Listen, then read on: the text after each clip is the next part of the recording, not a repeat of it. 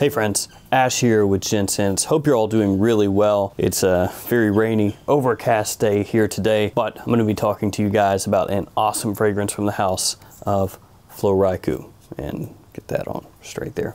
Yeah, Floraiku.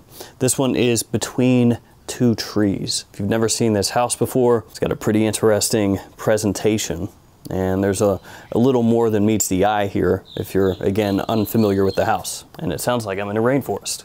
Cool. This house is not cheap, which you could probably guess by looking at this or the box for the fragrance right here. More like case instead of box, but this one goes for $350 retail.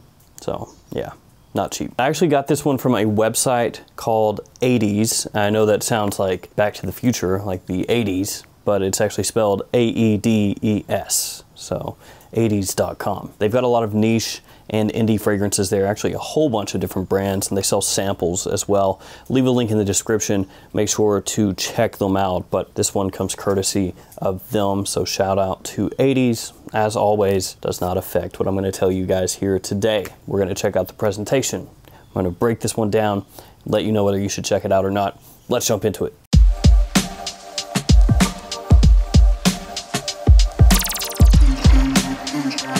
So let's check out this presentation, guys. It is very different. We got the name of the house, the name of the fragrance, and the concentration right here on the front. This is a 50 ml size. And then on the back, you have a little haiku. So you've got the owl is watching twilight between two trees right there on the back of the bottle. Then you have this cap, which is very ornate, kind of leather wrapped here.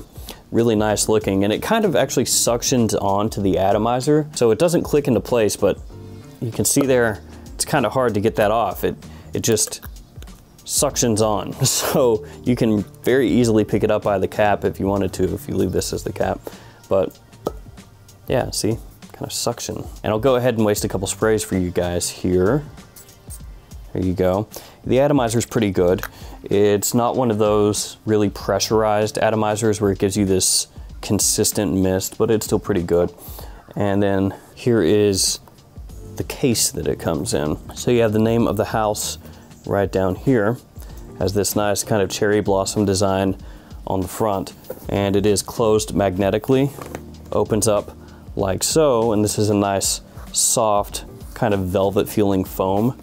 And you see here a travel atomizer and then 2 additional caps. So let's check that out. Basically, this right here, you can take off, and then you can take this little travel atomizer, stick it down inside here, and then use this cap, and now you have a travel spray of the fragrance.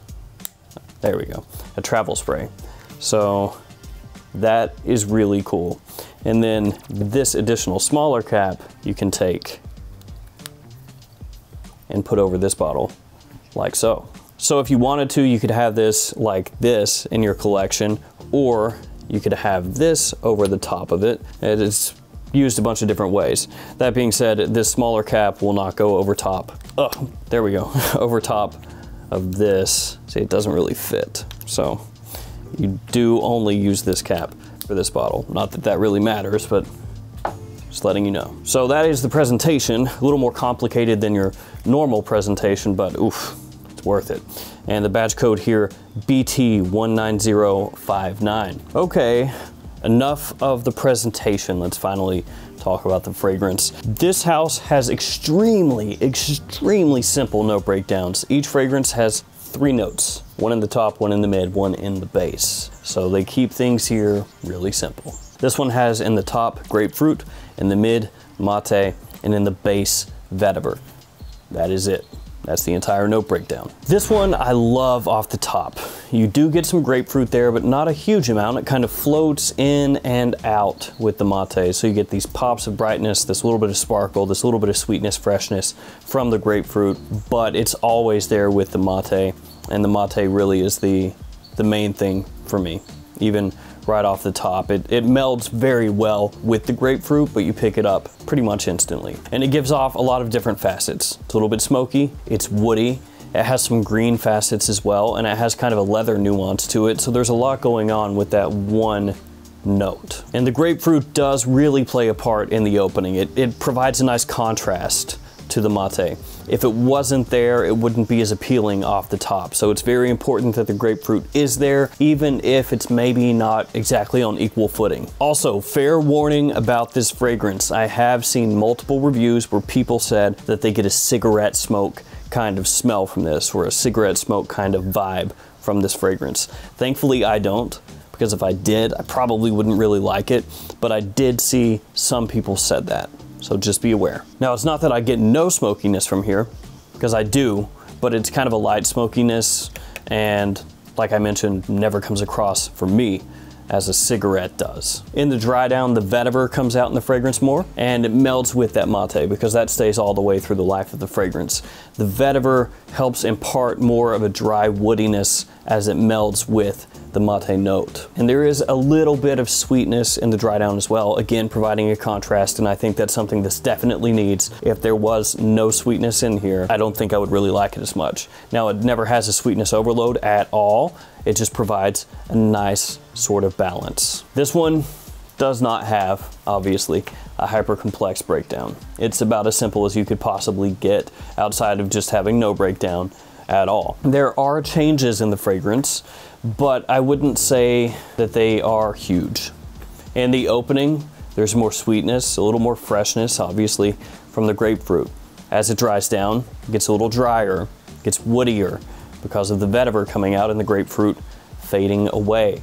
That being said, the changes that are here are not astronomical. They're not huge. It doesn't wildly change from the opening to the mid to the dry down. Little nuances will change, but the fragrance is pretty consistent. So if you like the opening, you'll probably like the dry down. There's a difference there. Again, not as sweet in the dry down, a little woodier, a little drier, but still pretty close. For me, extremely enjoyable, easy to wear. It's a fragrance that I think leans more casual than formal, but you can wear this in formal situations. I do think you could wear it to the office, but for some people it's not going to be a great choice because of that little bit of smokiness. Some people can perceive it coming across with that cigarette kind of vibe. Again, I don't. The people that I've had smell this don't have that reaction, but obviously some people do. So it's kind of one of those ones that is a little iffy in an office situation. I think personally it can be pulled off, but some people may not want to risk it. As far as seasons, spring and fall for me, neutral weather, not high heat, not extreme cold. So your nice change of pace seasons, you know, where it's heating up or cooling down, that's where this is really going to work best. For me, I lean more toward fall. So basically right now, that's when I think this would work best. And again, that's going to be because of that little bit of smokiness, the woodiness, the dryness in the fragrance. It's more of a fragrance that you think of as things are cooling down as opposed to when things are heating up and everything's blooming again. And daytime, nighttime, either one for me. Kind of a toss-up, just whenever you feel like wearing it, basically. Okay, let's talk about performance. This is an eau de parfum, an EDP, concentration, longevity, 7+ hours for me. So I'm not going to complain about that. That's off skin, of course. And then projection, about an hour and a half is when it's strongest, and it's an average projector. It's not one that's supremely heavy, not going to fill up a room, anything like that. After an hour and a half, starts to sit closer to the skin. So at that point, basically, people coming around, getting near you, or as you move by them in close proximity, they'll be able to pick it up still. So overall, this fragrance, thumbs up, thumbs down, somewhere in the middle. I really like the way it smells. I think it's a great fragrance.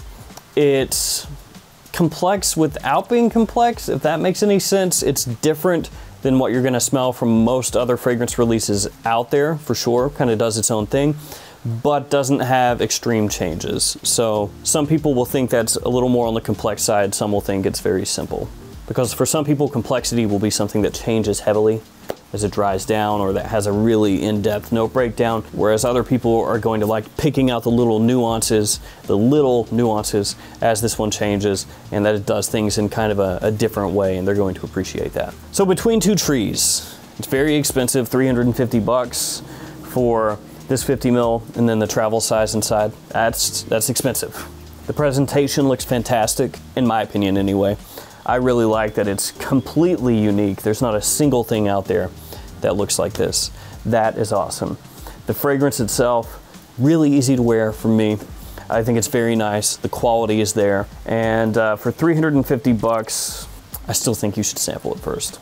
I don't think it's a safe blind buy. I think a lot of people would be disappointed because of that cost. You need to know for sure it's something you want before you pull the trigger. This is a house I've been really interested in for quite a while, just haven't been able to check them out. After having this one and wearing this one, I can tell you guys without a doubt, I am going to purchase at least another bottle and see how I like that one as well. Kind of want to start collecting these just because of the look that they have. And that's gonna do it for me with Between Two Trees. If you smelled this one, let me know what you think about it in the comments below.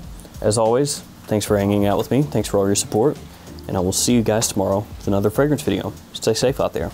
It's coming down heavy now, rain-wise.